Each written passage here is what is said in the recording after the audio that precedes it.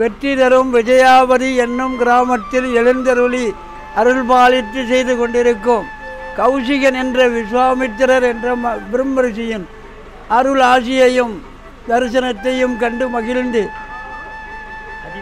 அதிவிரைவில் வந்து அவருடைய அருளை பெற்று நோயற்ற வாழ்விலும் பொல்லா கொடிய நோய்களில் இருந்து விடுபட்டு இயற்கை சீற்றங்களில் இருந்து விடுபட்டு அருள் பெருக வருக வருக என்று நினைக்கிறேன். உங்களது பொன்னான திருவடியை வணங்கி கேட்டுக்கொள்கிறேன். வாருங்கள், அடியேன் பரதேசி.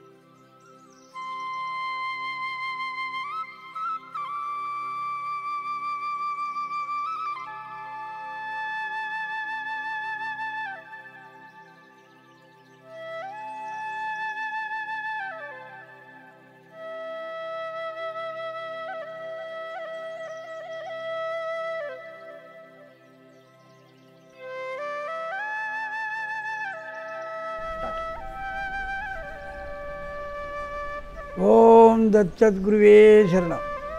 சிவ சுடலை என்ற மக்கள் தொடர்பு சாதனம் என்ற இந்த நிகழ்ச்சி, அதாவது இந்த தொடரை தொடர்ந்து பாருங்கள், தொடர்ந்து கவனித்து கொண்டு வாருங்கள்.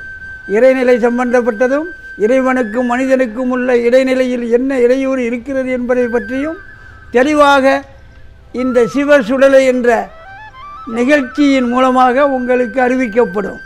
அதே நேரத்தில் ஆங்கிலத்தில் சொன்னால்தான் இப்போது உங்களுக்கு புரியும். தமிழில் சொன்னால் உங்களுக்கு எளிதில் புரியாது. என் மக்கள் அல்லவா, நீங்கள் சங்கமானவர்கள் அல்லவா. இந்த தொடரை உங்களுடைய நண்பர்களுக்கு, உங்களுக்கு வேண்டியவர்களுக்கு, வேண்டாதவர்களுக்கு, யாருக்கு வேண்டுமானாலும் சப்ஸ்கிரைப் செய்து அதன் மூலமாக பெரும் ஆனந்தத்தை அடையுங்கள். அதனால் வரக்கூடிய சுகத்தையும் நீங்கள் கண்டுகளித்து இந்த நாயை பார்க்கும்போது கூறுங்கள். இது உண்மை, இது சத்தியம். சிவ சுடலை என்றால் என்ன என்று சொல்லட்டா, சிவம் அதர்மத்தை அழிப்பதற்கு அக்னி ரூபமாக கிளம்பி பைரவன் என்ற பெயரை பெற்று வந்தான். அப்பொழுதுதான் பிரம்மனுடைய ஒரு தலையை எடுத்தார். இது இத்தோடு இருக்கட்டும். மற்றவை கேள்வி நேரங்களில் பதில் சொல்லப்படும்.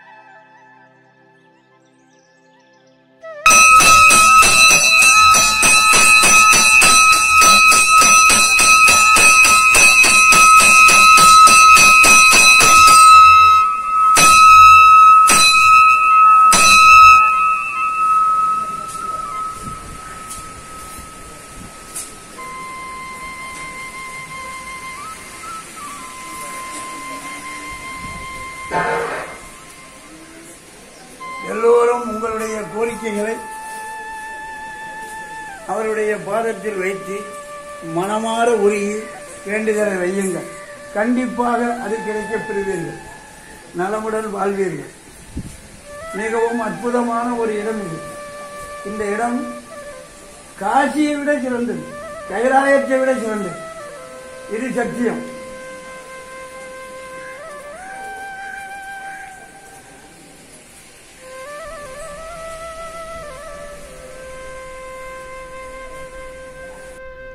விஸ்வாமித்திரர் விஜயாபதிக்கு வந்த நோக்கம் என்ன, அது ராமனுக்கு என்ன உபதேசம் பண்ணார், இதை பற்றி கொஞ்சம் விளக்கமாக.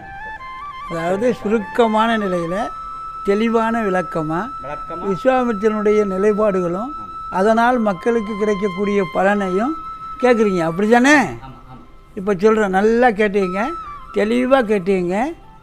கேட்டதுக்கு பிற்பாடு அதை நினைத்து நீங்கள் சிந்தனை பண்ணி பாருங்கள். அப்போ நீங்கள் யாருன்னு உங்களுக்கே புரிஞ்சிடும். எதுக்காக அவர் வந்தார், என்ன செய்தார், அதனால் இந்த மனிதனுக்கு என்ன நன்மை அப்படிங்கிறது உங்களுக்கே புரிஞ்சிடும். இப்போ சொல்ல ஆரம்பிக்கிறேன், நல்லா தெளிவாக கேட்டீங்க. ஆதி காதி என்ற தாய் தந்தையருக்கு 5வது மகனாக பிறந்தவன் கௌசிகன். இவன் பிறந்த இடம் சிரபுஞ்சி என்று அழைக்கப்படும் இடத்திலிருந்து இன்றைய கால அளவீட்டில் 18வது கிலோமீட்டரில் இந்திய சீன எல்லைக்கு இடையில் அமர்ந்து உள்ளது. அங்கு அவன் பிறந்தான். அவனுடைய குடும்ப தொழில் விவசாயமும் மீன்பிடித்தலும்.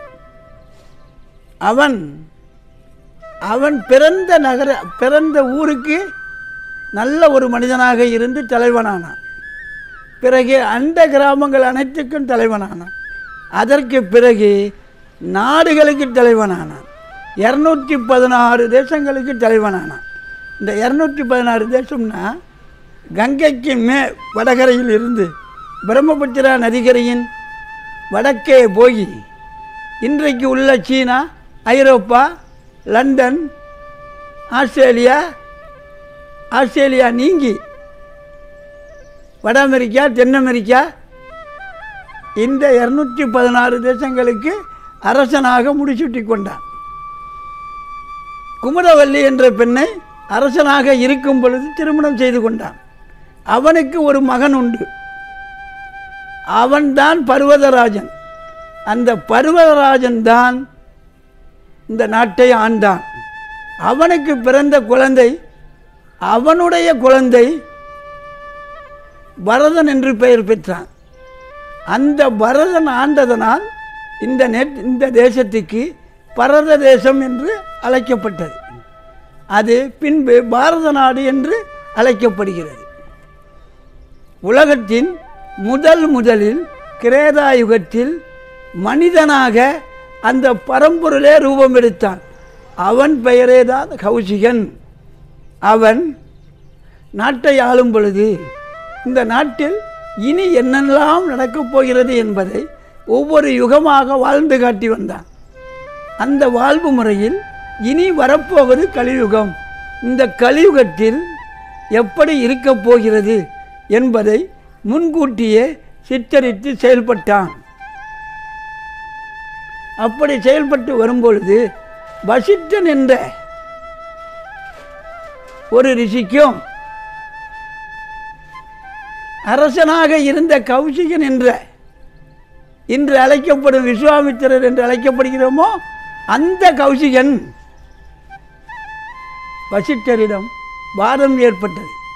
முதல் வாதம், இந்த உலகில் எவன் உண்மையை தவிர பொய் பேசாமல் இருப்பான் என்று கேட்கும்போது, என் ஹரிச்சந்திரனை தவிர இந்த 14 லோகத்திலும் எவனுமே உண்மையை மறைத்து பொய் பேசாதவன் என்றால் ஹரிச்சந்திரன் ஒருவன் மட்டுமே எதை வேண்டுமானாலும் விளக்க தயாராக இருப்பான் என்று சபதம் செய்தார்.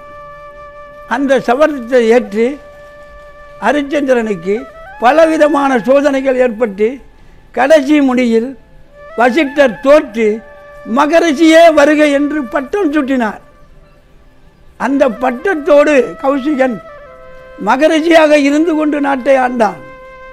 மீண்டும் வாயு பகவான், வர்ண பகவான், சந்திரன், சூரியன், நவக்கோள்கள் இவைகளின் ஆக்கிரமிப்பின் தீராத அதர்ம செயல்களை உருவாக்கி அவன் ஆண்ட நாடுகளை பசி பட்டினியால் மக்கள் வாட வைத்தான். அரசனாக இருந்து மக்களை பாதுகாத்து உணவளிக்க முடியாத இந்த உடலுக்கு அரசும் ஒரு கேடோ, அரச பதவியும் ஒரு கேடோ என்று உதறி தள்ளி நாட்டை விட்டு வெளியேறினான்.